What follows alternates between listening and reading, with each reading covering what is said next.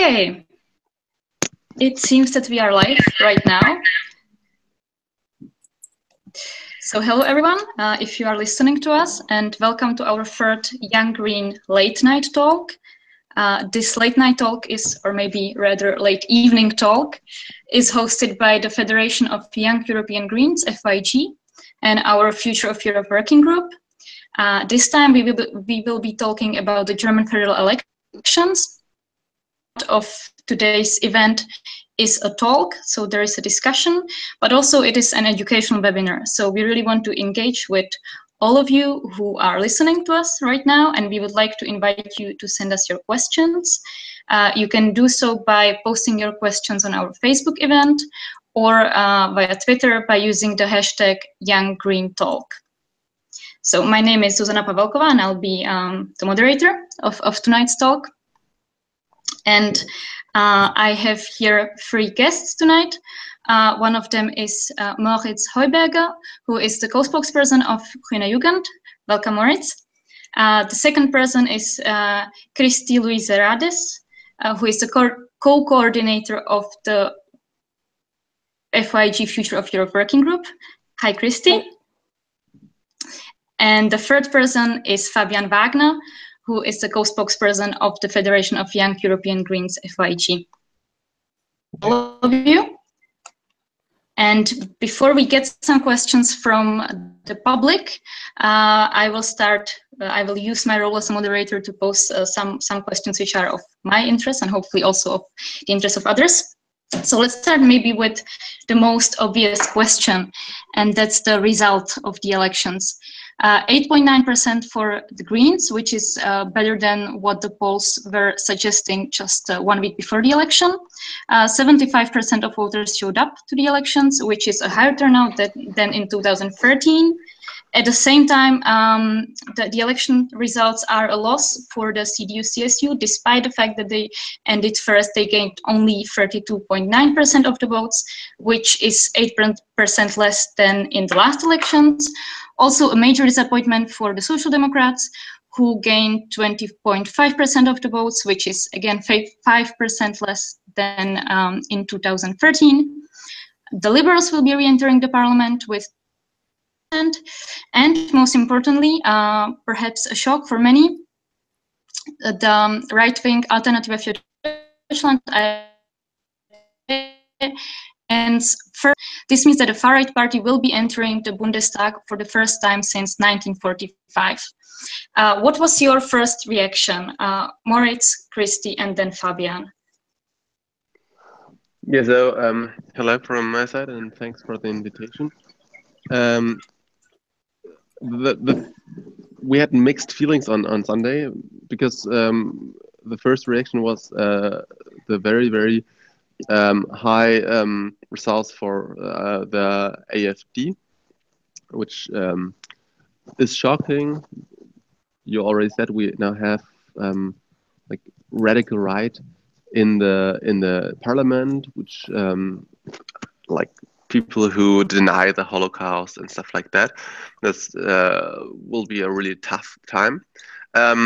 On the other side, you already mentioned we had better results than expected, but on the same side, we had the goal to have a two-digit result. We had the goal to be the third strongest party. Now the AfD is the third strongest party, so it's a bitter loss. So not everything is fine. And at the moment, everything looks like it's going to the direction that the Greens have to go to a coalition with the Conservatives and Liberals, because the Social Democrats already said that they won't be ready for government. Same thing for AfD and the same thing for the Left Party. So the only majority left is the one of Greens with Conservatives and Liberals, which makes things even more difficult. So very, very mixed feelings. Yeah. Thank you, Moritz. We continue with Kristy. Thank you. Yeah, I think from my side, personally, the first thing, it wasn't that shocking for me that the AfD got so many votes, because in the recent years, in the last years, you saw them rising, and in polls from some days ago was also quite obvious. Of course, it is shocking because it's an overall very negative subject. It also was quite shocking that the two bigger parties, SPD and CDU, CSU, lost so many votes. What I really liked, a positive shot, was that the left and the Greens got still quite a lot of votes. Sometimes I had the fear that the left or even the Greens couldn't enter parliament. And yeah, well, the neoliberals, I didn't expect them to grow over 10%, to be honest. I think you could see the trending already some months ago and some weeks ago. But in the end, of course, the final numbers were overall quite, overthrowing. So far from my side. Thank you. Fabian, your opinion? Well, I'm still shocked. I mean, Kristy is totally right that we kind of saw this coming, but I'm still shocked because now the far right has such a huge platform for their hate speech, for promoting all their really ugly and disgusting things. And usually they are very good at making use of all the opportunities which they are offered or which they achieve for themselves. So I'm quite worried that they will use this one as well and carry their ugly convictions even further into society. At the same time, I'm quite intrigued to see the conservatives lose so much, because it clearly proves that it definitely doesn't work to try to copy the far right, that this makes the original more stronger than ever.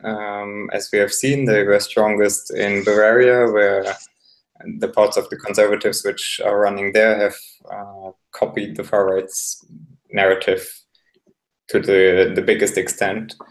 And it's also where the far right was strongest. So yeah. And I'm very excited to see what is going to happen in the next weeks with the coalitions. Talks. They seem to be the next very, very hot and very intensively debated issue. As you mentioned, Moritz, it's for Greens, the position is quite difficult. 2 years ago, if I'm not mistaken, the then co-spokesperson of Grüne Jugend have called the party to actually strive for a red-red-green coalition at the federal level, which would involve the Greens, SPD and Linke. Now the SPD already announced, as you also mentioned, that they will be not part of the government. So the Jamaica coalition is the new buzzword, which would involve CDU, CSU, the Greens and Liberals. So there seems to be really a lot of pressure on the Greens to enter such coalition in order to prevent what some see as a risk of destabilization or a risk of new elections taking place, which would probably make the far right profit even more. And at the same time, entering a coalition with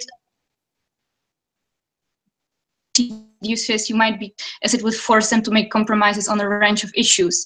So maybe without aiming and presuming the result, the interesting question is also, how will Grüne Jugend position on any potential future coalition be formed? Okay, let me start with what you said to a left coalition, like a red-green coalition.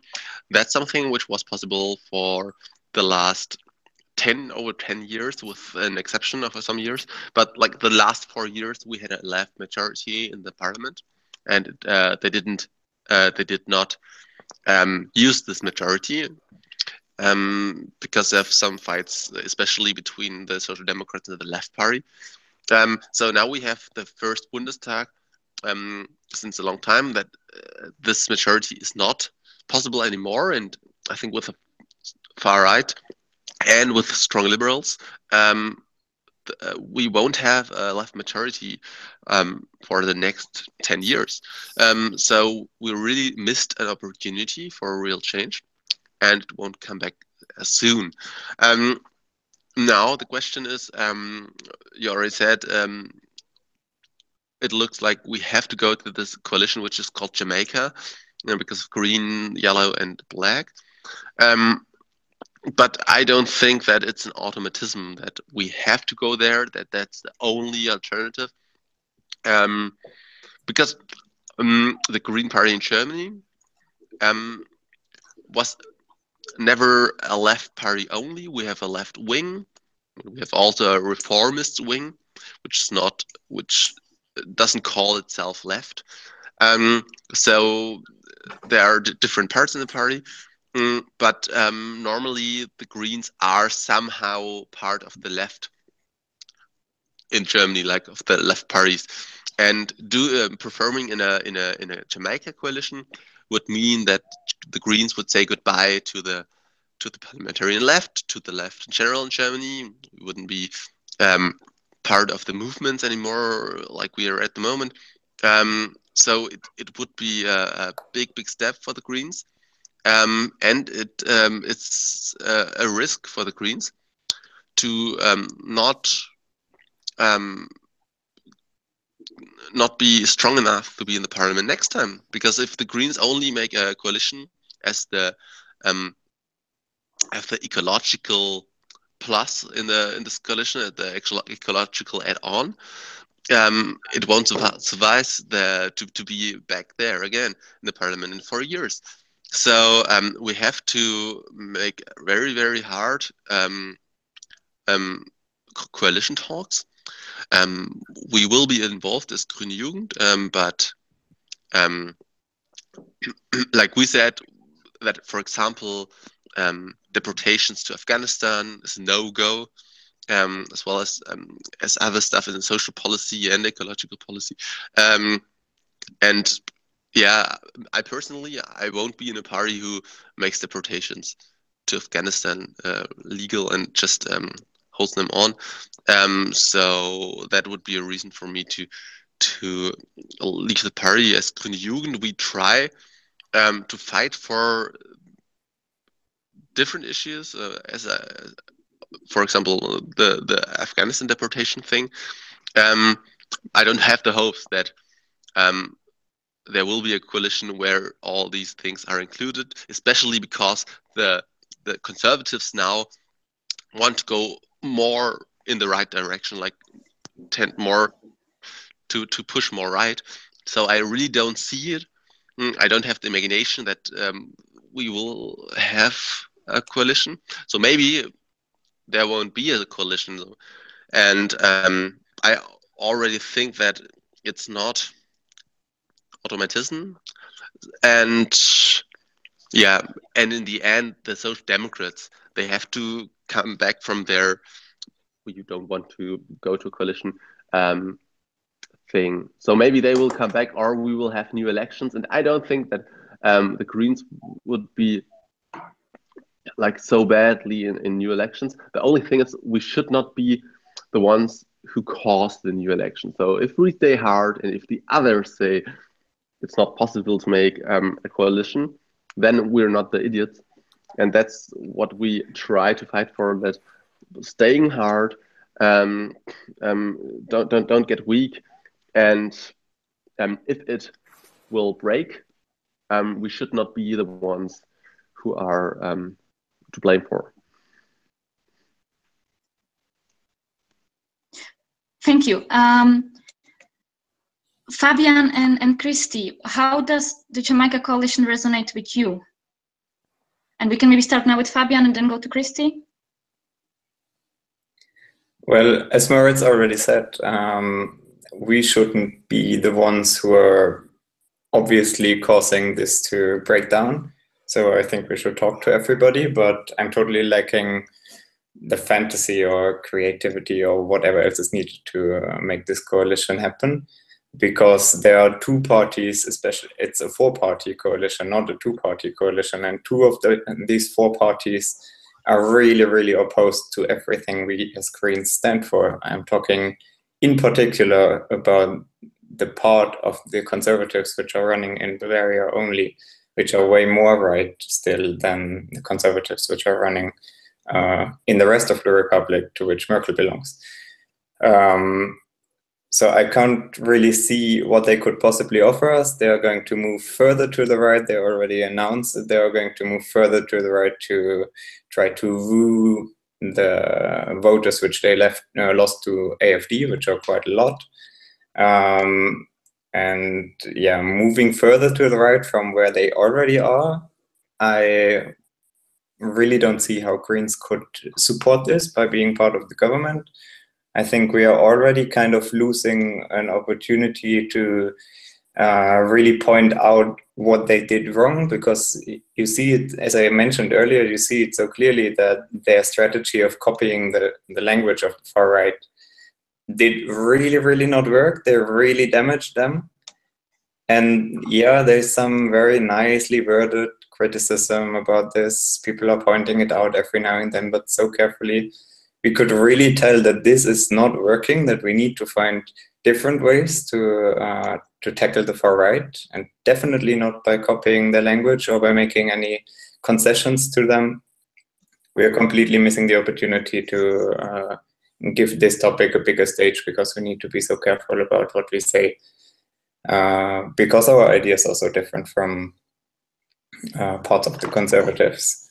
So yeah, let's talk with them, but unless something very dramatic happens, I think it would be a complete disaster for the Greens to enter this. It would make us die in the same way as it made the Social Democrats die last time and the Liberals die before them. Everybody dies if we get too close to Merkel. And this is totally not in the long-term interest of not even environmental protection, which we made our huge topic in this election campaign. It's not in the interest of the environment to have the Greens leave the parliament in Germany. Not at all. And I think one last point, there's a huge conceptual mistake to see it as the responsibility of the Greens to make this work. No, not at all. I mean, we have a responsibility as Greens to deliver what we promised in our election campaign. That's our only responsibility, not to make a government work or something else. So if this doesn't work, then let's be very clear that this is not only the fault of the Greens, but also of everybody else who would, if they want to make this coalition work, would need to move at least as much as we would, and I think they would face similar difficulties in selling these moves to their own voters. Thank you very much. Now, Kristy, maybe if you could also elaborate a bit. Moritz already spoke a bit about what are the specific Grüne Jugend red lines. So what do you think should be also the red line of the young Greens from a more European perspective, from the perspective of the future which we want to have for the European project? Yeah, you mean regarding the Jamaica coalition or in general? Exactly. Regarding the Jamaica coalition. Yeah, so first of all, I agree with the others. If the Greens set their goals, they want to make them happen. Now, whatever stands in our booklet of aims and of goals, we should try to make as much happen as possible. But on the other side, a goal of a party is also to have as much power in parliament so that we can push our aims through. And there's the big question, can we push through our ideas directly in the opposition, or would it be better to build a coalition? So, of course, we have to first ask, can we engage our ideas with the ideas of the other parties, especially with the FDP, for example, because there are quite many clashes between the FDP and Grüne in relation to external trades and so on. The good thing, first of all, is that we have the opportunity of both. So right at the moment, we can choose whether to go into opposition or to build a coalition. So we still have yeah, we can still choose which way to go. For example, SPD chose only one way to go. Now they said they want to be in that position. But let us see, for example, a coalition with the FDP and CDU, for example, worked quite good in Schleswig-Holstein, so the most northern state of Germany. They currently have a Jamaica coalition in this federal state. And what a Green member from this state said yesterday is that they had to swallow the bitter pill and they had to do many cutbacks at some point, but until now it is working. Of course, this is just a state. We do not know if that is going to work across whole Germany. Yeah, regarding external relations, I think there will be a big issue with Greece, for example.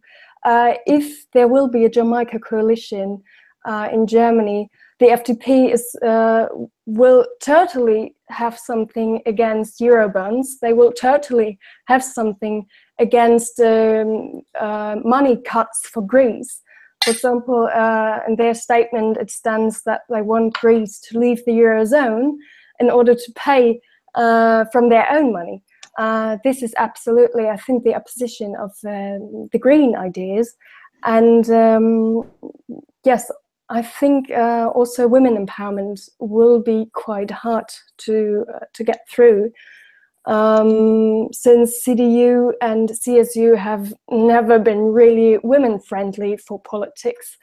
And the FDP is also, as it is a very liberal party, is not really for quotas. We can see that in both parties, or in all three parties, that the women quota and the women empowerment is not that strong at all. So, and the Greens somehow ensure this women empowerment. We do not only have this 50-50 quota for the leading chairs, we also think that gender equality is one of the goals. So who would ensure a maintain of gender equality, of climate protection, of international peace, for example, as well, as Germany is one of the biggest export leaders for weapons, and yeah, who would ensure to maintaining these very important subjects if the Greens wouldn't build a coalition with these very conservative parties?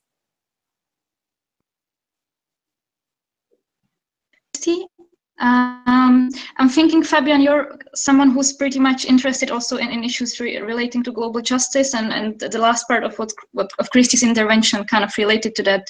Do you want to add something on it? No, I think we can come back on it later, no? Okay, good. Let's go back to that later. Moritz, do you have anything to add on what has been said before with regard to the coalition? I would be, for example, personally very much interested in if you could elaborate a bit more on what are specifically the Grüne Jugend red lines. You already mentioned deportations to Afghanistan are a no-go. What is the other no-go? First, to come back to what we talked now. One really difficult thing is that all the environmental groups, all the environmental NGOs in Germany now make really pressure on us to go to this coalition, because they say, please, you have to go there because climate change doesn't wait. That's really difficult because, in my opinion, they ask us to sell our other policies for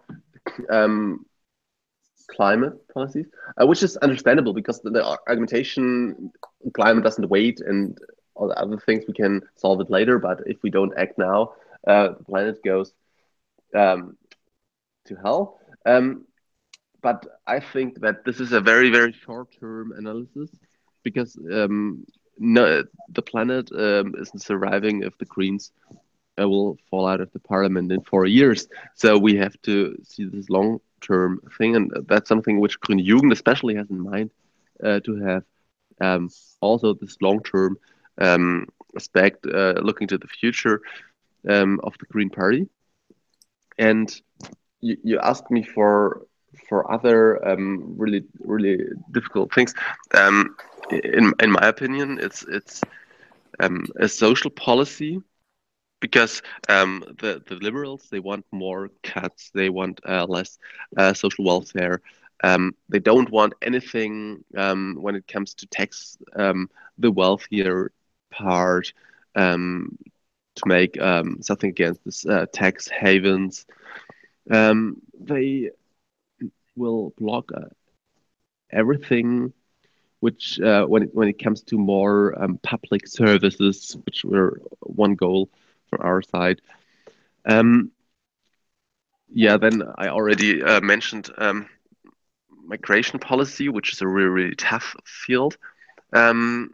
Not only deportations, but also when it comes to family, getting families from refugees from crisis countries. Another point is the European aspect. You already mentioned it. CDU, the Conservatives, it's the party of Wolfgang Schäuble, who is the main actor when it comes to austerity policy. And I can barely imagine how they will justify if they will now step back from austerity policy and invest in Europe. That's really difficult to imagine. Or let's say Eurobonds, which makes me really feel difficult is when it comes to arguing with Macron, because some of the Greens do it, say like Macron now goes forward when it comes to Europe. He wants to change things in Europe, and they see themselves in the tradition or at the side of Macron, which helps somehow in this debate. But I don't like to be at the side of Macron because he has really difficult policies, for example, when it comes to labor stuff. But maybe it's necessary at this moment to say in the German debate, we are at the side of Macron when it comes to reforming Europe and stuff like that. Yeah, so that's like I would say it's Europe, it's social policy, migration, and climate, like especially when it comes to transportation and mobility. That's something like the Greens said in their election campaign. We want to shut down fossil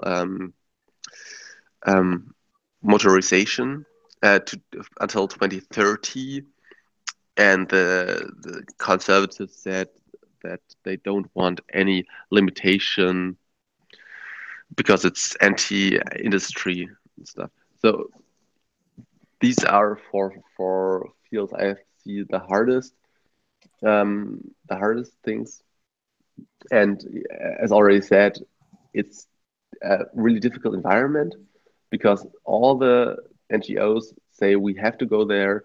All the media, whole press, even left media in Germany writes pro-Jamaica.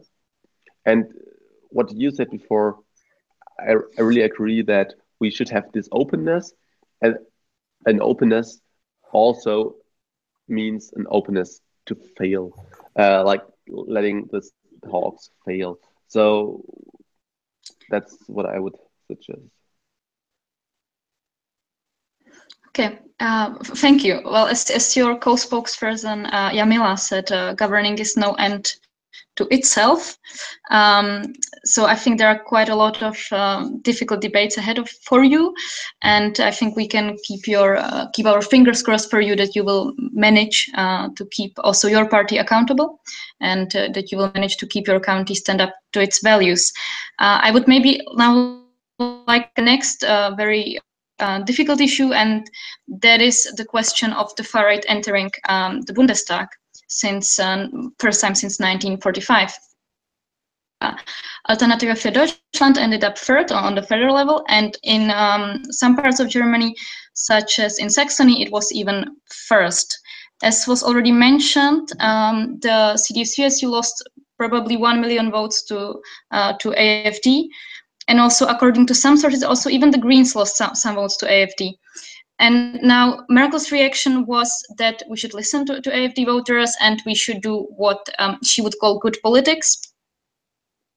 And now, before I get maybe to the more obvious questions of how are we going to fight the far right, let's try to start from a bit different angle. One of the questions which I received yesterday, someone from the Young Greens, was that devoting disproportionately too much attention to AfD at the expense of other issues. And at some point, AfD will lose the momentum, and maybe the moment they will get into power, they will not be able to deliver, which is maybe already partly happening. There are already some party, and maybe the AfD will discredit itself. What is your position on that? And maybe let's now start again with Fabian, then Kristy, and then Moritz. Yes, I think first of all, it's super important to know that people do not vote AfD because they expect them to deliver. That's not why you vote far right. So they will not discredit themselves by not doing anything because nobody expects them to do anything apart from being loud and disgusting and against everything.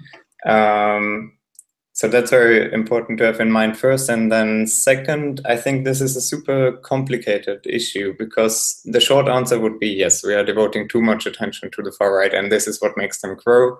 They're thriving on being labeled some kind of a rebel group or whatever.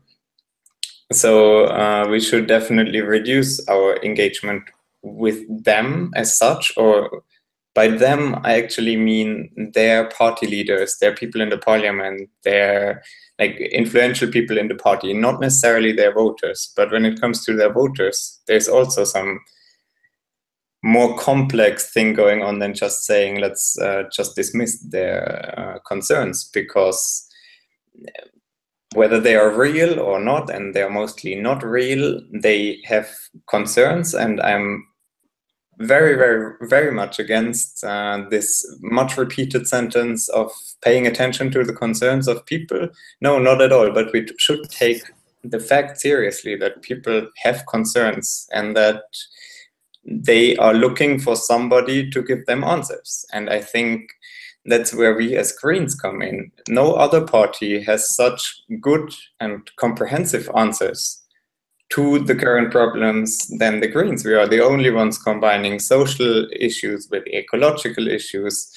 All the other parties can just not offer such a great perspective for the future. So I think it would be our task to realize and acknowledge that people are afraid by all the change that is going on. I mean, it's a lot of change. The world has probably never changed, or very rarely changed as much as it does right now. So why are we not just going to everybody, not only the far right voters, but everybody, and say, we have ideas for the future. We don't really care if you're afraid about, I don't know, too many brown people in our country or whatever. We just give you our vision for a better future, and you can choose whether you want to subscribe to it or not. I think that would be the way forward, to just offer solutions to real issues which are happening right now. They are not the same as the far right is trying to make us believe, but they are really big issues which we need to fix rather soon. Otherwise, it's super easy for the far right to just tell people whatever, and people will follow them as long as it seems like they're offering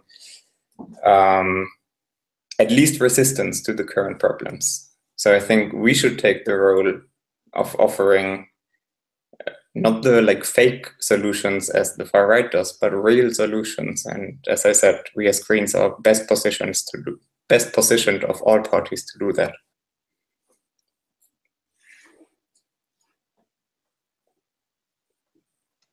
Thank you, Fabian. Kristy, what's your stand? Yes.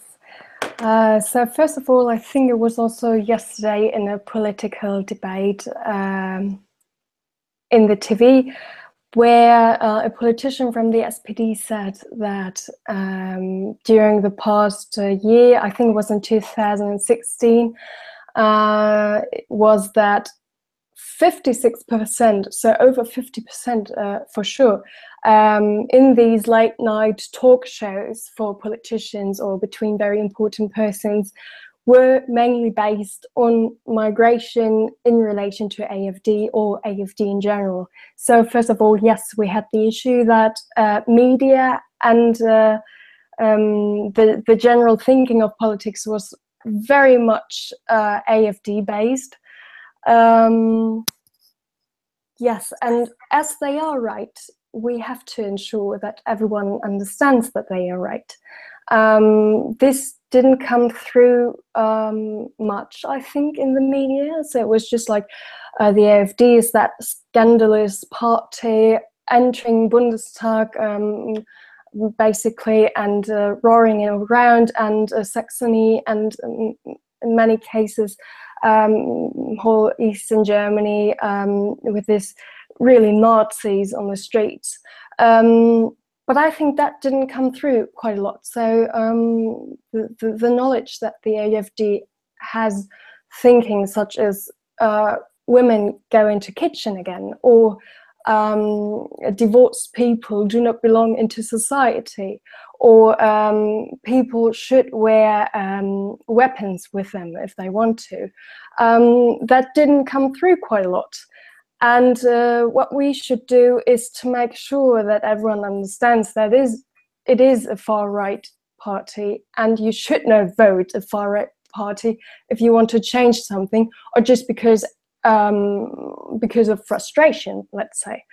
On the other side, yeah, the media, as I said, were pressing quite a lot on the AfD issues. Migration was one of the biggest things, and everything boiled up, and somehow we forgot to talk about or let's say the general collective didn't start talking about climate change, for example, only the Greens did. And what we saw yesterday was, there was the second question about if the AfD could just collapse inside itself. Yesterday there was this press engagement by the AfD, and what did Frauke Petry do? She just left. So there was another crack inside the party, which is of course good, because if they collapse, we do not have to make them collapse. So plus, I think, on the other side, what we should do is, I think, as long as we deliver what we've promised, as long as we stand to our values, and as long as Greens do a good job, then I think we can somehow make AfD smaller again, really, and be able to win voters back. I think also it depends. I think that there won't be a great coalition. The upcoming years will be a quite good one. So the great coalition was the coalition between CDU and SPD. From my point of view, one of the subjects why many voters went from CDU to AfD regarding their votes. But what we should also do is understand the people, why they voted AfD, and over 60% voted the AfD because they felt or still feel left behind. They were not able to identify themselves with the CDU or the other great bigger parties of Germany, and that they have the fear that the gap between rich and poor people is growing. And let's have a look at Eastern Germany. There are the people who have less money. It also has to do with our history. For example, the pensions won't be that high in the eastern regions as it is in the western part of Germany. This has got something to do with the economy from the German Democratic Republic, since they didn't earn that much money, or there were other wages that had to be paid. People in Eastern Germany still earn less money. Why is that? It's not only because it's not really because these people do not know the same or are not on the same knowledge basis as Western Germany is, but I think in many cases because of stereotypes. And if we do not find a balance between Western and Eastern Germany, and if Eastern Germany, so the region where AfD was voted very, very strongly, if we do not understand their fear, that they absolutely feel left behind, and their fear of economical issues, then of course these people won't start thinking about climate issues, or about social issues from abroad, or about the EU. They will totally see themselves out of the box. And that is what we have to understand. We have to understand their fears for the people, for the over 60% of people who have voted for the AfD. And if we find that out, and and react on that, and change something regarding social politics, for example, then I think AfD will collide one day, and maybe even quite soon. Yes. Thank you, Kristy. Now, coming to Moritz, AfD, is it receiving too much attention, or should we be actually really, really ringing the bell? No, I think we have to talk about what are the reasons for the AfD, what we can do better. I think, or I'd like to say two different two different approaches. One thing,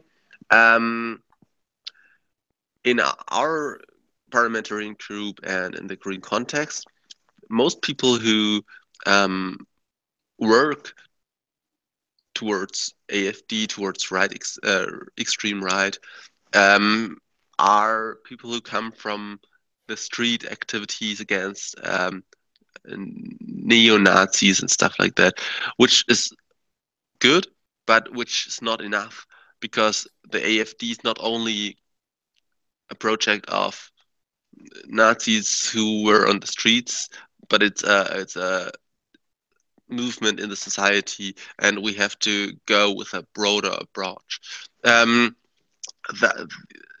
So we have to talk about the AfD, not only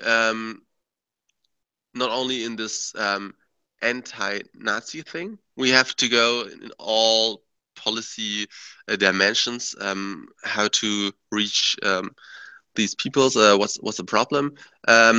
And I don't think that all of them are simply racist. Fabian already mentioned that there are polls where only 20-30% said that they voted for the AfD out of conviction, because they were convinced that they are fighting for their interests, and 2/3 voted for the AfD because they just wanted to vote for the protest against the establishment. And that's something we should ask ourselves, what do we take from it? And I think that's something which is difficult in the Green Party, that combining the rise of the nationalists with the social question, not to say it's an automatism that we didn't solve the social question, that there is social injustice and poor people vote right. That's nothing I want to say. But we have to discuss that social issues are one part, that the feeling of desolidarization, of less solidarity in the society, of the feeling of the state doesn't help me, the state isn't here for me, but for the others, for the refugees, for example.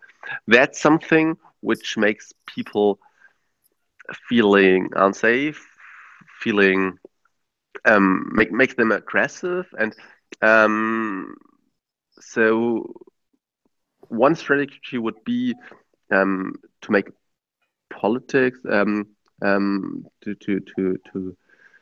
as government or as opposition party who calls for more social welfare, for a state which is more transparent, like fighting lobbyism is one thing, fighting tax havens is the other thing, making a social security system where also politicians pay in. So these are things to make the people feel that there is solidarity, that there is a state who is interested in their interests and who is as well as safe, or is there something like allows them to feel safe in their country, and in the same time that they have another understanding. So that's only one dimension. I think there are more dimensions like respect people, but not respect racists or sexists, for example. So it's a really, really tough thing, and we need as Green Party a really tough analysis of what we did wrong and what we should change. So it'll be a hard time, and my fear is that all the Greens are now so happy because it is not as worse as expected, that overall this happiness, we forget to make a really an analysis which is honest. Yeah. Can I add one short point? Sure, go ahead, Fabian. I think, I mean, we have been discussing about this issue now for 20 minutes, and it made me think that I'm quite convinced we are discussing the wrong question. The question is not how do we react to AfD or how do we react to the far right. The question is not even how do we react. Why don't we just go and say, this is what we stand for, this is our vision for a better future, and then push for it? Because how to fight the far right, how to address different points, how to improve our ability to not piss off too many people by saying what we really want. This is not what young people want. This is not what the people who are poor or suffering on the current situation are asking themselves. Not at all. They are asking, where do we go? What future is there for us? What perspectives do we have? And all these questions, which we have just discussed, are just reacting to what we see right now, or even oriented towards the past when we address issues that AfD constantly puts on the agenda, rather than actually engaging with the future and developing a very convincing vision for the future and then actually telling it to people. So I think we should really, really take a lot of initiative and get out of this reactionary mode, but actually start proposing a credible model for the future to people out on the streets. And then I think all the other questions are actually answering themselves, because then we don't really need to see how we react to AfD, how we treat them, what to do with them, if their policy on topic A or topic B is bad or not too bad or whatever, what the voters think. No, we just give them what we think is right for them, and that gives us credibility, I think. And it obviously leads back to the coalition thing, that going into a coalition like that is obviously sacrificing the scarcest resource which we are currently having in politics, which is credibility. Thank you, Fabian, and thank you all for your contributions. I find quite fascinating, and it makes my head spin a bit already. So basically, the strategy we have now discussed a bit was that maybe we shouldn't be that much reactive, but rather try to be proactive and try to kind of present some alternative vision for the future. And now, to me, it seems that we quite often already do have this vision, but maybe we are not that clear in articulating it. And this is also one point which was raised very often during the campaign, that there was really not a very clear distinction between the parties. The electoral debate between Schulz and Merkel was very consensual. There was there were not very clear dividing lines which would enable the voters to really orientate themselves. And so what I'm asking myself is, would it be an interesting strategy to try to create conflict with our political opponents in order to win back those voters who are kind of undecided or confused? Whoever wants to go first.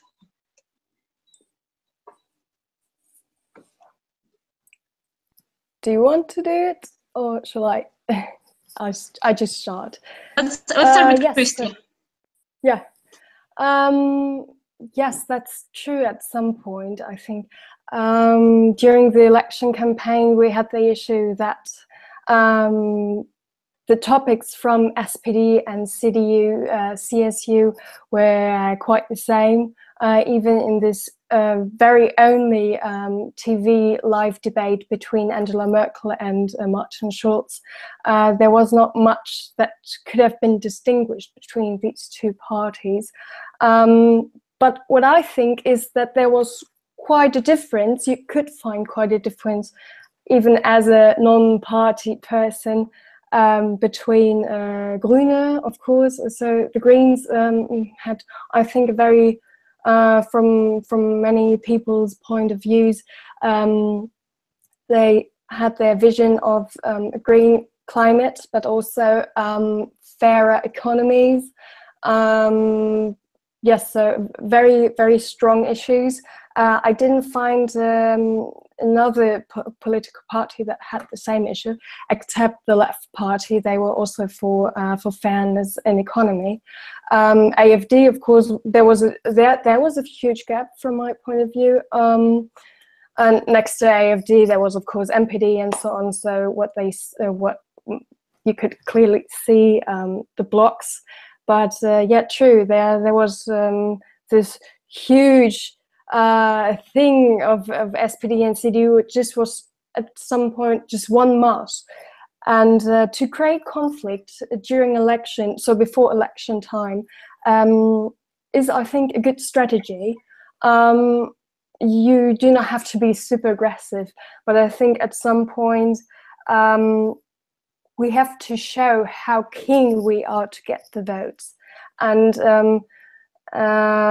for example, the Greens, from my point of view, have always been a very, very social party, of course, and at some point a very friendly party. So they said, please vote for us. We got very, very, very good input. But on the other side, there were parties that were super aggressive. So the FDP, for example, this year they had this huge one-man show.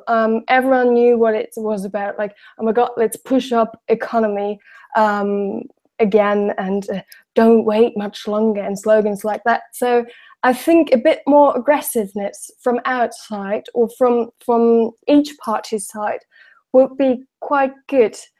I think that would be nicer strategy, because then we can avoid this this mix-up of parties. Thank you, Kristy. I would now give the word to Moritz, because you will need to be leaving around 8, if I'm not mistaken.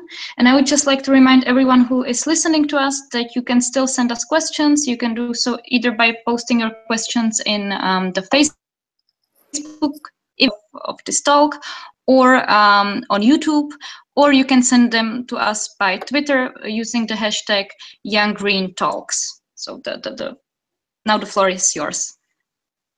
Can you, hello? Are we having technical issues? Yeah, hello? Moritz, can you hear us? I can hear you. We hear you as well, or I hear you at least. Yes, if I'm not mistaken, you will have to be leaving, right? So maybe one last point, creating conflict, yes or no? And what do the German elections mean for the European Parliament elections, which will be taking place in 2019? What is the lesson take out of them?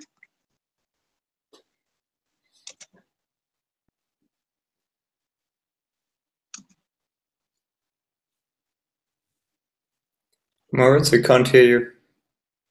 Can't hear you now. Okay, now better? Now, Yes. yes. Yeah, okay. Yes. Sorry. Yeah, for 2019, I think it's too early to say what we can take. And it looks like we have lost Moritz completely. We can see if he comes back at some point. In the meantime, yes, so we have received now one question, which relates to the age of the voters and the different parties. So how were the different voter preferences spread according to the age? If I'm not mistaken, Greens were third between 18 to 24. Is this the case, Fabian? Can you give us more input? I'm not entirely sure, but I actually think we were fourth of the left party, Conservative, Social Democrats, and Left Party. But yeah, well, we were third or fourth. I think it doesn't really matter too much because the differences were not too huge, if I remember correctly. If you have any numbers, please correct me. Yes, so I found now one. So I have one statistics from Spiegel, which is saying that the Greens were the third largest party among voters 18 to 24, and they were fourth if you look at the group from 18 to 29. And 18 to 29, FDP was the third party. Generally speaking, it seems that Greens are quite successful in attracting young voters, and that's not only the case in Germany, but also in other European countries. Fabian, could you maybe elaborate a bit more on how the German young Greens were targeting specifically the youth? You were also there for the start of their campaign.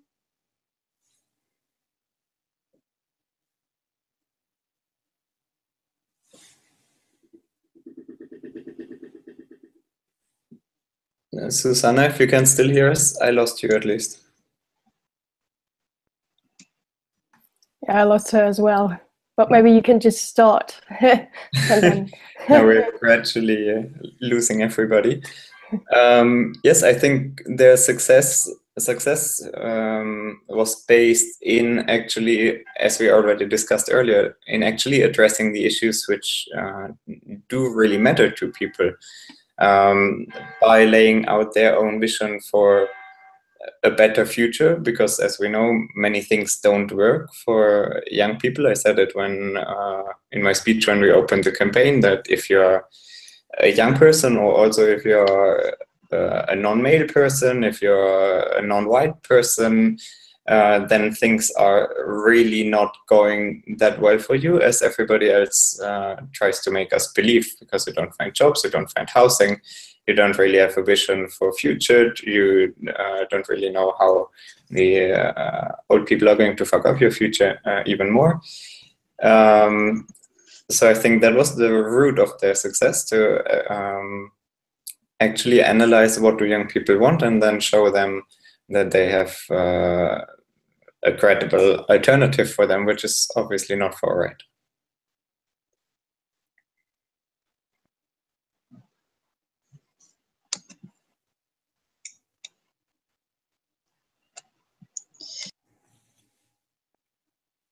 Yes, so their campaign was focusing now, it was focusing on three main topics.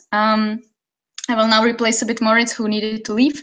So the Grüne Jugend campaign was focusing on three main topics. One of them was climate change. The other one was diversity, under their slogan, live as you want. And the third topic was urban development and the right to the city.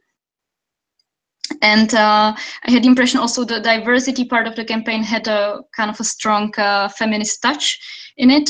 So it was also very interesting, the campaign. What I was wondering a bit, and that's also again a bit general question, with regard to climate change, the crucial issue was the swift departure from fossil fuels. And German Young Greens were also very much active and taking part in the anti-coal and the Gelände protests. And my question to you, Kristy and Fabian, would be, what do you think should be the relationships of Young Greens to the movements and protest groups in general? And also, how do you think we can gain their trust if we enter the arena as a political subject? Also, maybe in relation to what Moritz said today, that there is now quite a lot of expectation and hopes from different environmental groups, and also a lot of pressure from environmental groups for the Greens to enter the coalition fight against climate change. So what do you think this relationship could be and should be? Start. Yes, I can start. Yeah, so I think before giving a hint if we what we will do in future is rather to stick to those movements, or to say we are like we have the same roots, but we go different ways. And I think cooperating at some point with movement groups and with climate protection groups, for example, would be a huge plus for climate protectors, for in many cases young people who want to engage more with climate protection, and also many left-wingers. So if this is, of course, a very could be very nice approach to get more, to become more even left. And on the other side, there's of course this the big dilemma inside. If we want to say, yes, we are like super green kids, we belong to the movement. Those movements, or many of green movements, always prefer going into opposition than sticking to a coalition. Of course, opposition is in many ways always easier. I mean, if you are part of the big coalition, you have to stand behind the big agenda of the coalition, and this is also very pressurous for us as well. But and on the other side, if we say our relationship does not go into the direction of these movement groups, we will somehow, as said in the beginning, and we will therefore go into a coalition, or let's say we lose somehow parts of our soul, if we say it like that.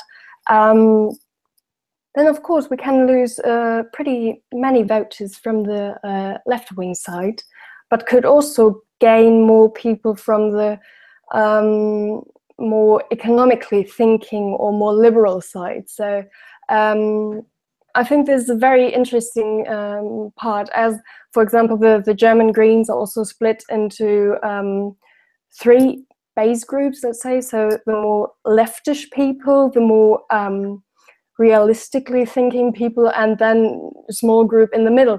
So if we stick to the green movement groups, we will gain more people from the left-wing side. But if we say, okay, we have to build somehow a leading chair, we will go into coalition. Then we might lose this left wing, but could also gain more on the realistically thinking, more liberally thinking, economically thinking group.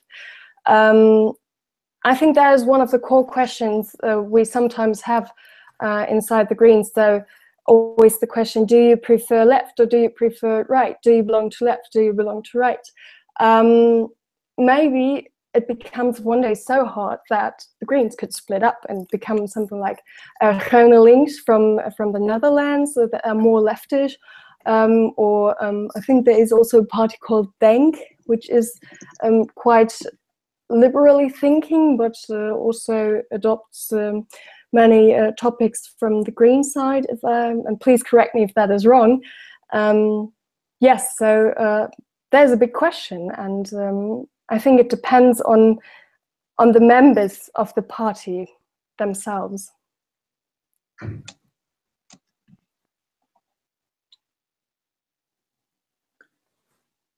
Should I continue?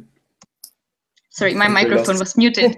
Yes, please continue. Greens and movements.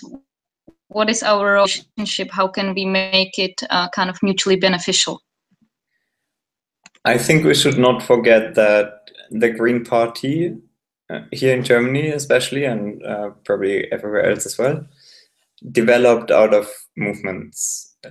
And it's also very important to have in mind that we did not only develop from the environmentalist movement, even though obviously they were a big part, but just as much we are the result of the queer movement, the feminist movement, the peace movement, and they have something to say as well. So when Moritz says that the environmental organizations or movements are already starting to pressurize us, yes, and that's totally fine, because they form a part of our big green organism kind of thing.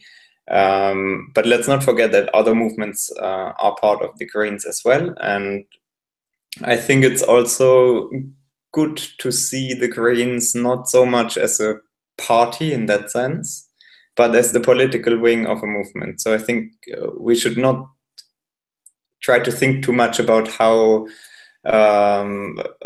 or we should not think about our relationship to movements as if they were something different. We are one and the same thing.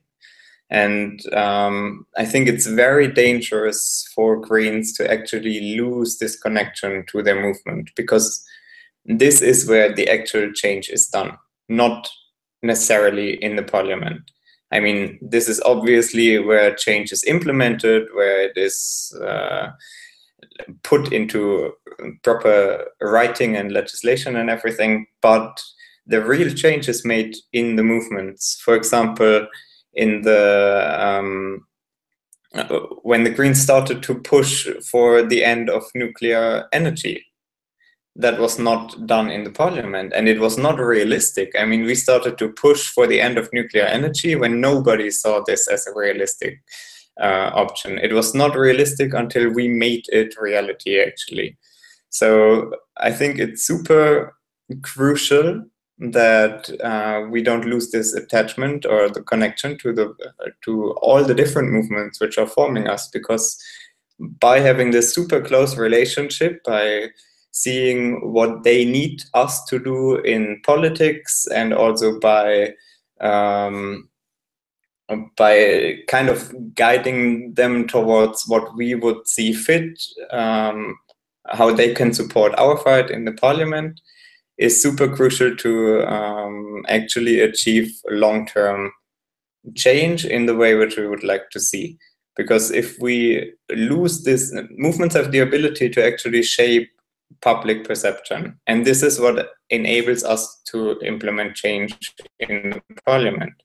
If we just implemented the end of nuclear energy, for example, without having the movement actually pushing society towards accepting this, then the next government would actually be able to just come back and say, okay, that's the end, let's go back to it, without facing any vast opposition. Right now it's unthinkable, or not as unthinkable as I would like it to be, but rather unthinkable in Germany to go back to nuclear energy. And that's not the achievement of a party, but of a huge movement. And then if we manage to actually keep the movements very close to us, we can implement change or push for change, even if we are not in government. I mean, the end of nuclear energy, the end of mandatory military service, the end of a super antiquated image of marriage, that was all implemented not by us, but it was made possible by us, by being the political wing of a vast movement which shifts society, the perception of society. So I think that's where the real power lies. Let's not make them walk away by entering unwise coalitions, for example.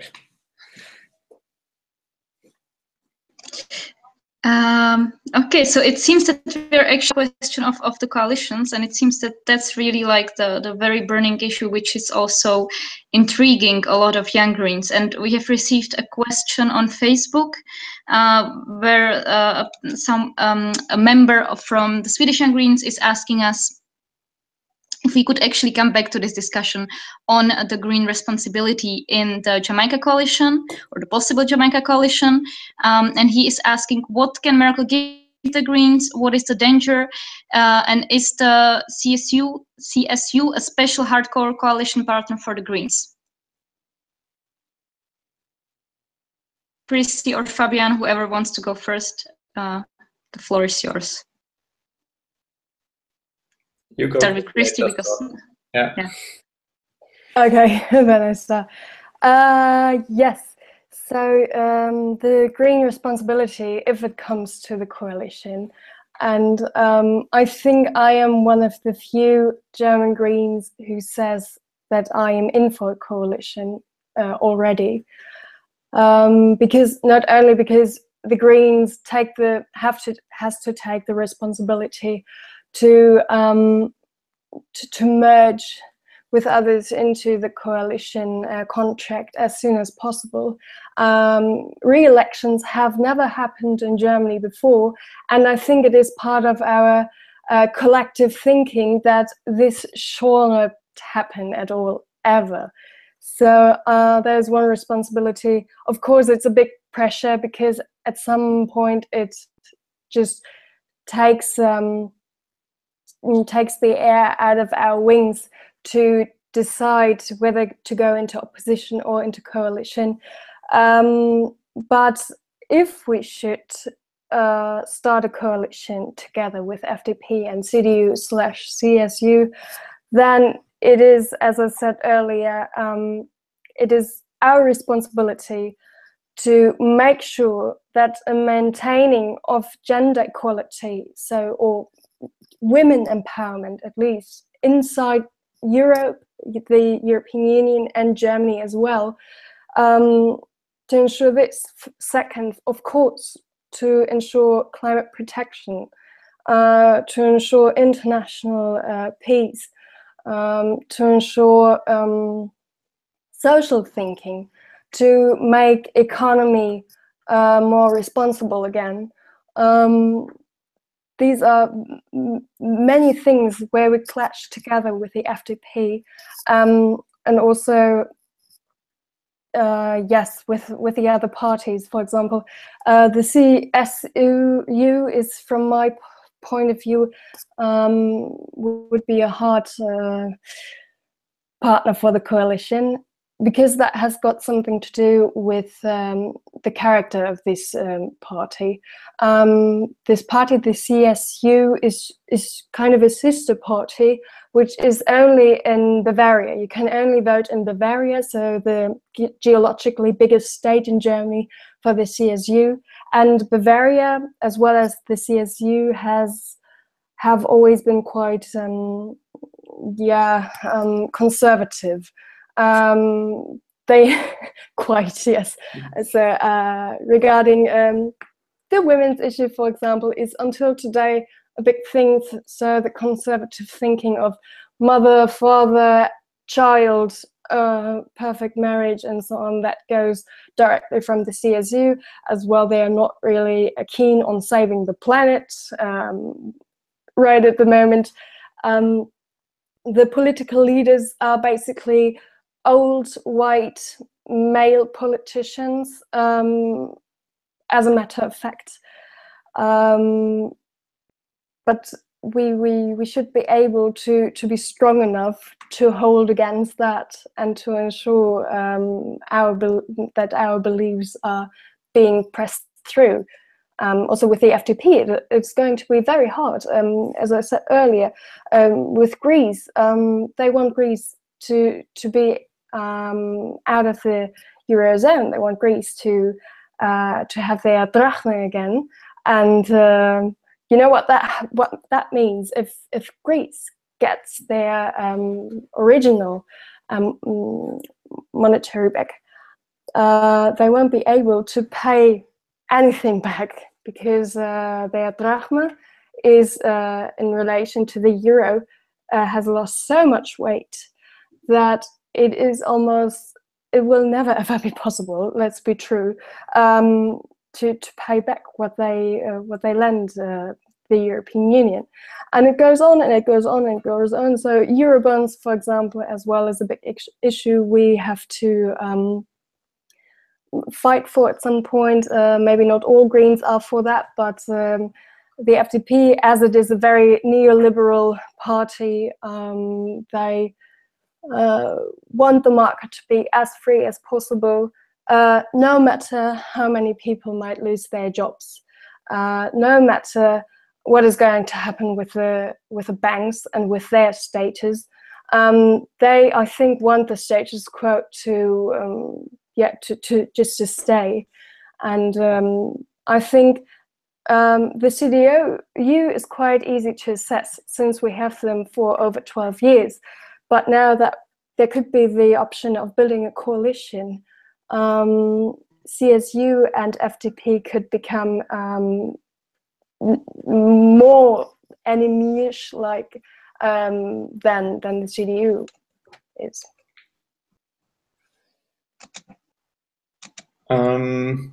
So my stance is a bit different from what you just said, Kristy, but thanks a lot, by the way, for explaining the difference between CDU and CSU and what conservatives entail in Germany, because I think not everybody is that aware of this slightly messy situation.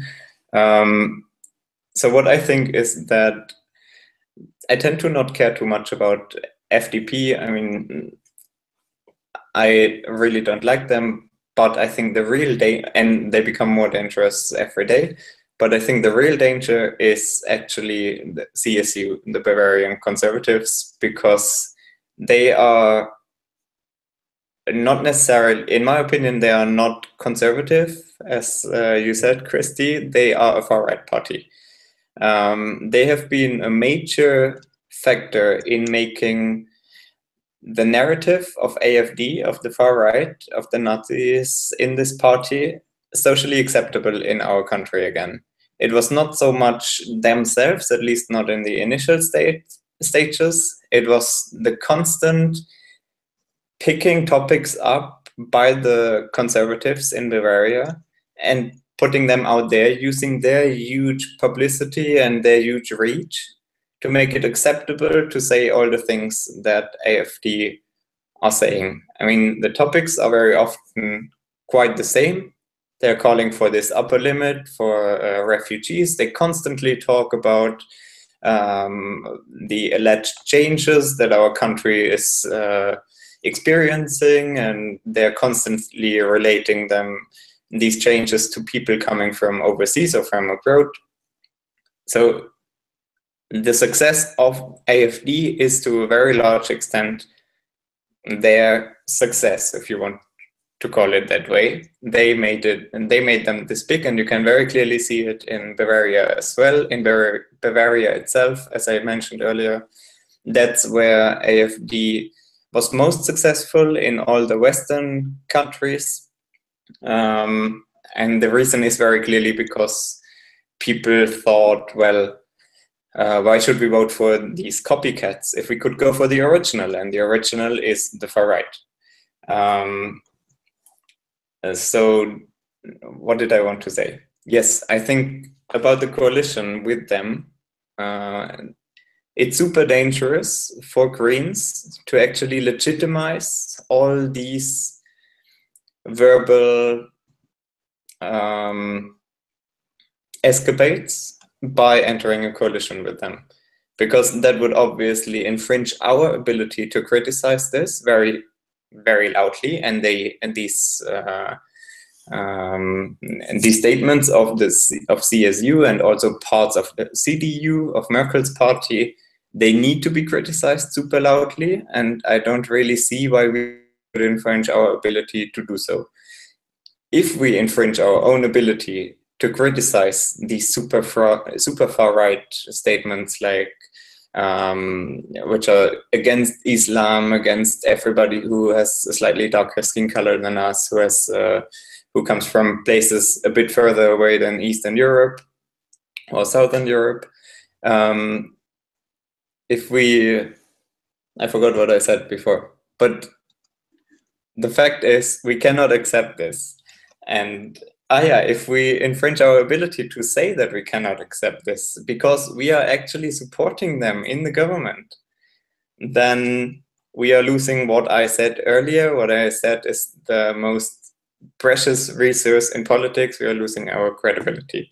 And that's not the only thing, because this is not about us, because this is about a shift of our society to the right, which we don't want to see, not only because it's bad for our election results, because it's bad for our country, it's bad for everybody in this country, on this continent. It's just somewhere we don't want to go. We have been there, especially in Germany. We don't want to go there again. We don't want to legitimize any exclusionary, racist, homophobic, xenophobic language by forming a coalition with them. And again, just to remind everybody of that, I am totally in favor of just listening to what they have to say in these pre-coalition negotiations, and then if things go that way, also in the coalition negotiations themselves. I think we should listen to them, but I really don't see how the CSU is modifying their language, especially their exclusionary language, which they are using, so that it becomes acceptable for us. And we didn't even start to talk about what they actually do on top of what they talk about. But if we go there, I think things become even clearer, and I already made my point. Okay, thank you both. So for anyone who has joined right now, you are listening and you are watching the Green Late Night Talk, and now it's really late night, and we will be slowly probably moving towards wrapping up.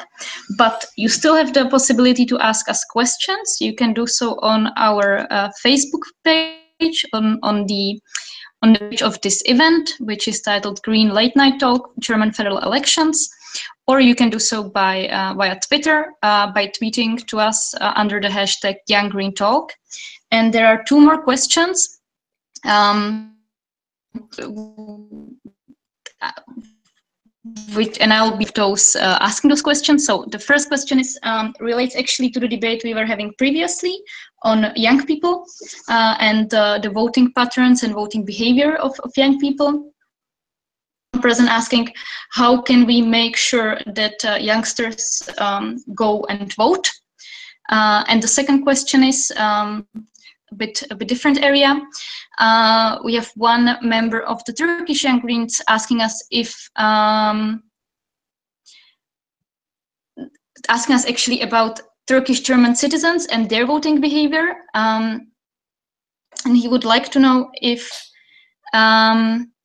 actually Erdogan had any effect on their elections, and citizens were somehow in any way influencing the election, or maybe what was also their voting behavior. So those would be the two questions. In the meantime, if you have any other questions and if you're listening to us, don't hesitate to ask. And I would again like to ask Kristy to share their views on those two issues. And shall we again start with, I would suggest we again start with Kristy and then go to Fabian? Yes. If that's okay.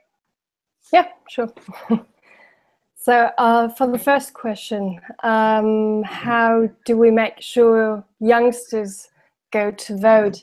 Yeah, I think if I knew the answer, it would be quite easy to ensure that upcoming elections will first of all be very good for the Greens, since many young people are voting the Greens, and also to make sure that democracy will happen in future as well. So the answer, please post me something if you know the answer. But what I can say until now is all we can do is give information to people, make them start thinking about politics again, engage young people into politics, because once you've started when you were young going into politics, then you will stick to this issue, I think, for the rest of your life. And just go to their questions. So if we go you know, deep into the materia, what they are interested in. So for example, future jobs or climate change is also a very important future issue. The future of Europe as well, big issue. How will we go on? How will we deepen the European Union? How will economy go for the upcoming decades? How will marriage equality, for example, become global? If we stick to these issues, so to issues that are very important to youngsters, then I think we can gain more and more voters to go to vote. And I think as the Greens have many of these issues already covered, we could be a very quite good model to show how to make young people vote. Yes, from the member of the Turkish Green Young Party, I do not know any results regarding the Turkish-German voters. Maybe you know it. Berlin, for example, is a very multicultural, very on Arabic and Turkish identities based cultural city, very cosmopolitic, and I think there the outcome was quite good. It was not nationalists or something like that, but regarding the rest, I do not really know. And with Erdogan and his effect on the elections, I think it didn't swell in the last month, since there is kind of a mental blockade at the moment between Merkel and Erdogan. There hasn't, well, regarding the past weeks, the months before or last year, for example, was quite hard. There was this vote in Turkey where German Turkish-based people could also vote for, and I think it was half of the Turkish people who voted in favor of Erdogan's political strategies for future issues and his empowerment.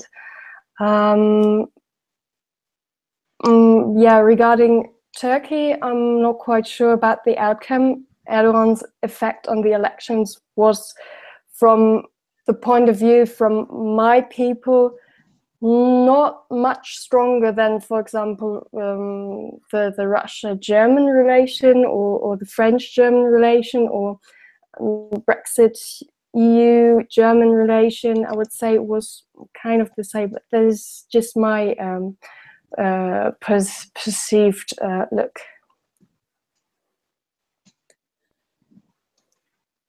From my side, let me start with the notion of foreign states meddling in our elections. I think that's a question for I don't know, secret services or whoever is responsible for finding out these about these things.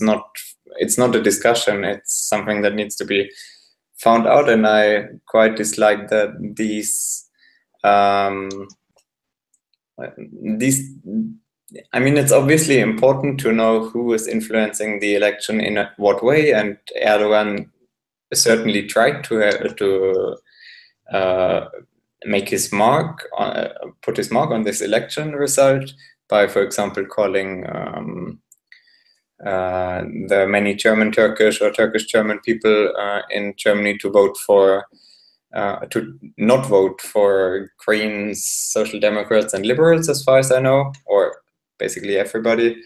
But I think, yeah, that's not on us to discuss what was done, because we just don't know the fact, and I hope somebody does know them, but it's certainly not my responsibility to find out about this.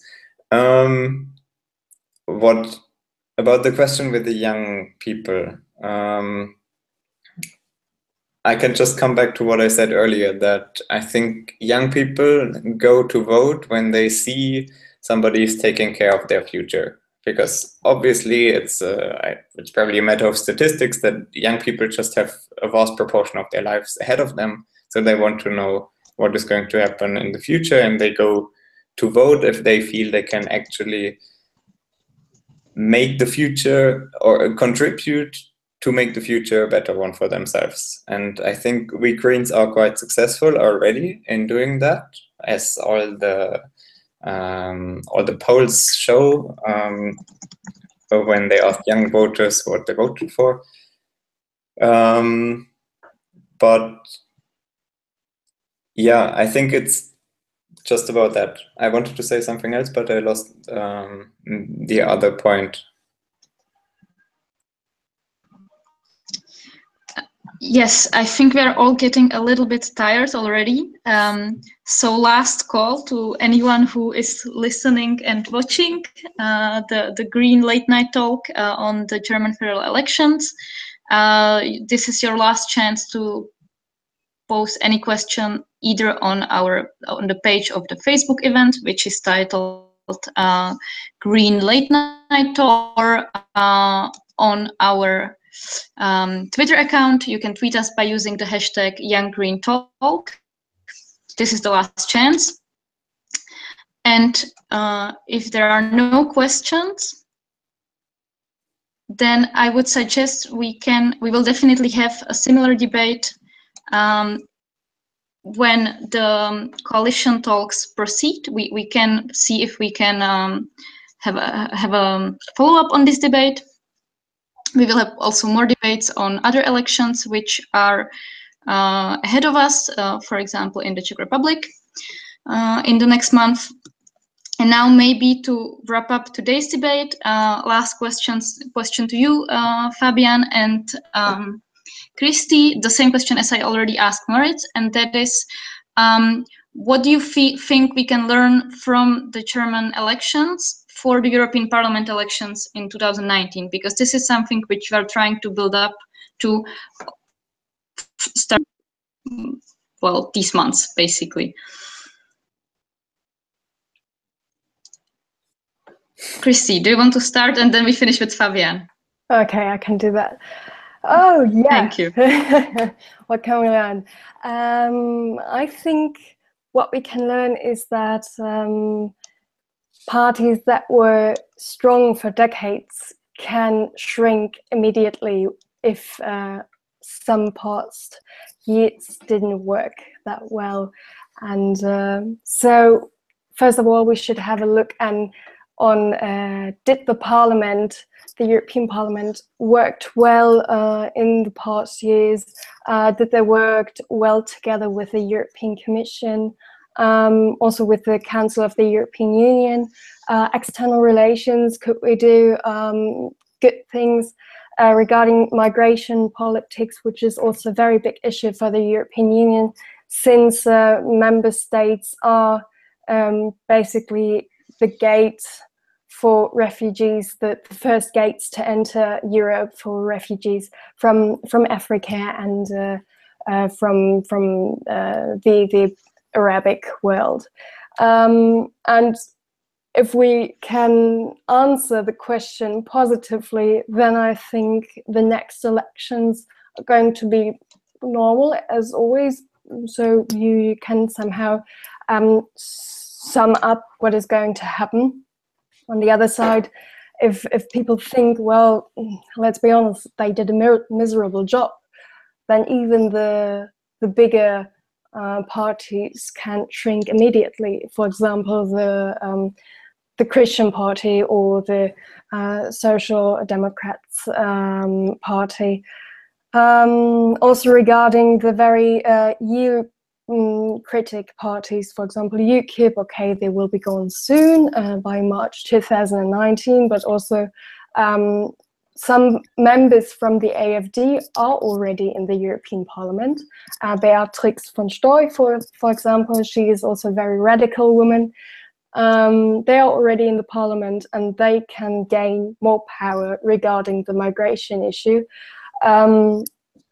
Brexit has happened, and therefore we first of all also must have a look on what is going to happen with British economy.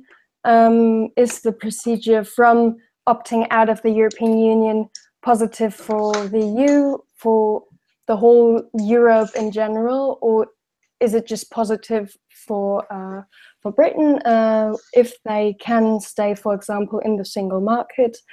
And yeah, I think it's always a balance between economical and social issues. So if the gap in social issues was rising the recent years, for example, between Eastern Europe and Western Europe, then there will be quite a big fraction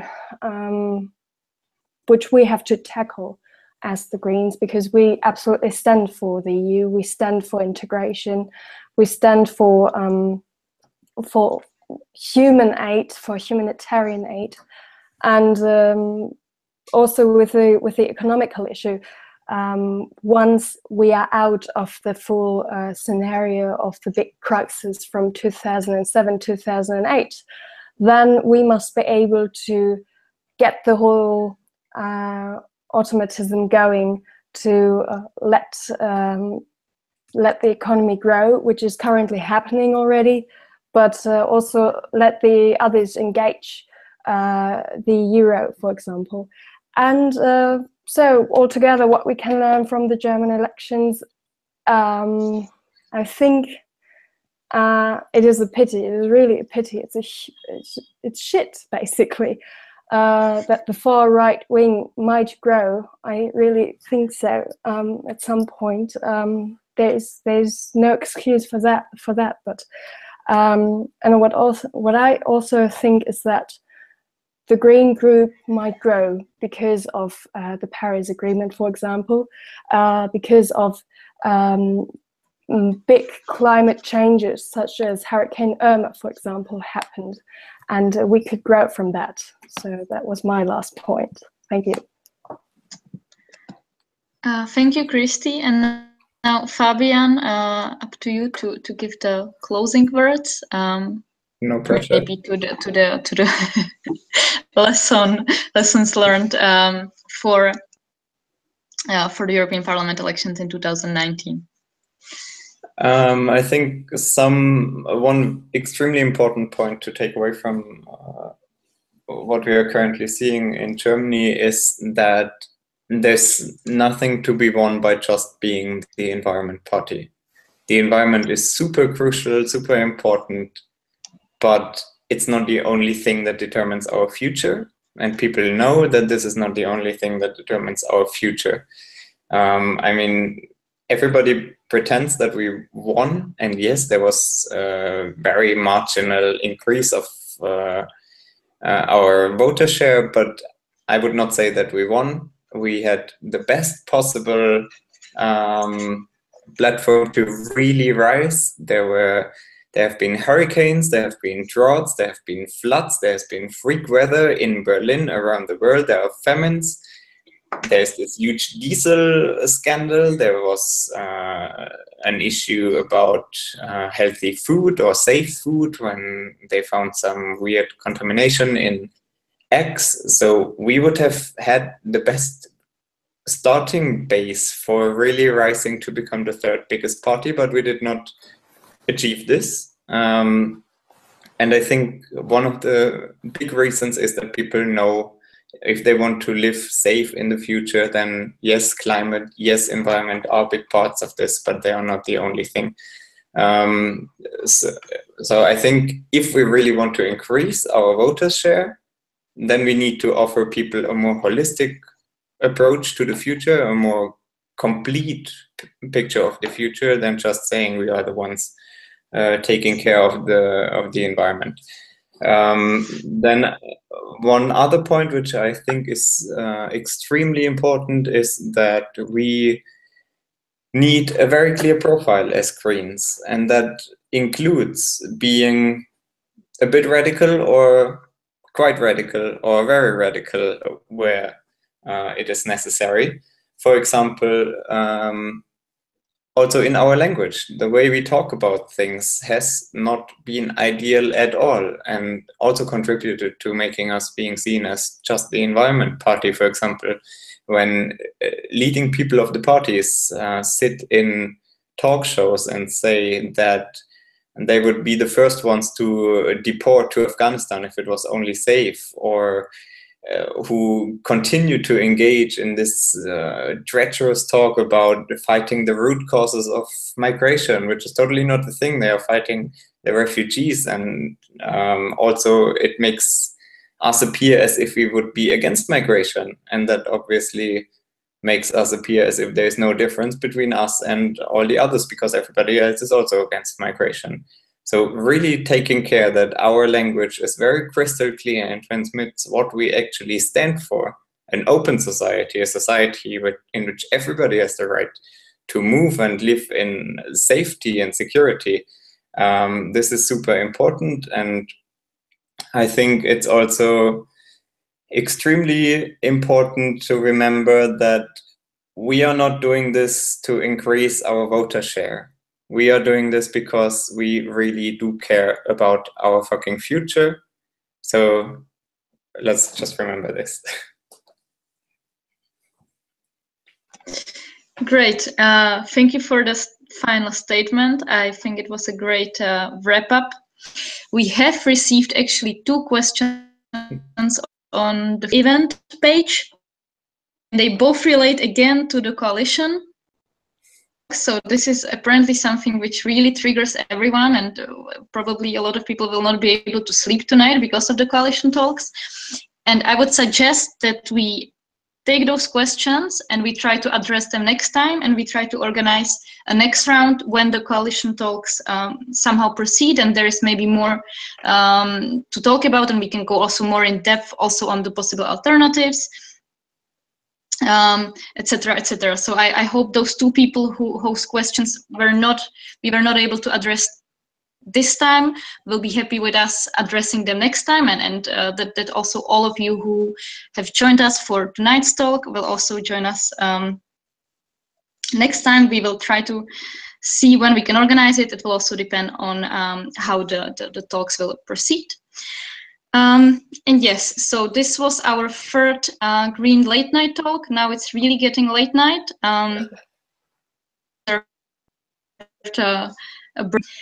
So thank you all for listening to us and for asking questions. I think we get a lot of very, very interesting inputs, and we will see how the coalition talks develop. And I think it will be there are very interesting days and weeks ahead of us, and we will keep following on them.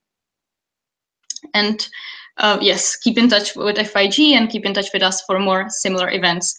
And again, many thanks to Kristy and to Fabian and to Moritz for participating in this talk. And I also want to especially thank to Niels, who organized this talk and who really put a lot of effort in bringing us here together. So thank you all. Thank you, Migration Working Group, and see you next time. Bye-bye. Bye. Bye-bye.